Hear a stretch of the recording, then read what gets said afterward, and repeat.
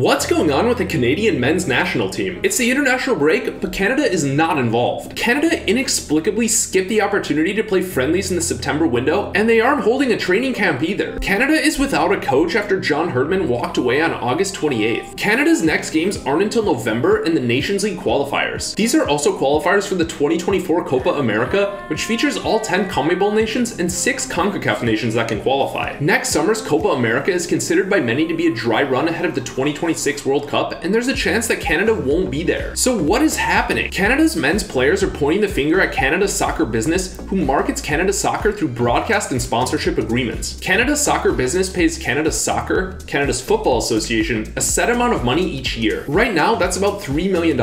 In return, Canada Soccer business receives the revenue from the sponsorship and broadcast agreements that they sell. This agreement is in place through 2037. CSB is owned by Canadian Premier League owners, and evidently they've been plowing the profits into the CPL. In June, Canada Soccer Secretary Jason DeVos said the association may need to consider filing for bankruptcy protection. How did this happen? Before the World Cup, Canada finished first in CONCACAF qualifying and was seemingly on top of the world, or at least North America. Due to financial mismanagement, the Canada men missed out on 2 friendlies and had to fly economy class after a Nations League match this summer. In July, Canada Men's National Soccer Team Players Association sent cease and desist letters to sponsors. They demanded Canada Soccer sponsors stop using players' names, image, and likeness in their marketing materials. The players also accused the federation of attempting to reduce per-game compensation by as much as 75%. Canada Soccer is currently undergoing an independent audit. It will also need to undergo a governance review and accept advice from an external advisory group in order to continue receiving federal funding. To be honest, I'm not sure how this gets fixed, but it's going to take a lot of effort from a lot of people. It probably will require getting more sponsors in, but that's a simplistic view. Clearly, there are some deep-lying and complex financial issues at the federation level. What do you think Canada can do to fix this? How worried are you if you're a Canada fan? Thanks for watching. I hope you enjoyed this video. Let me know down below if you did, and what other topics you'd like to see me cover as I expand to more long-form content. I've left some of the links down below, so check them out if you're doing more digging, and let me know what you find.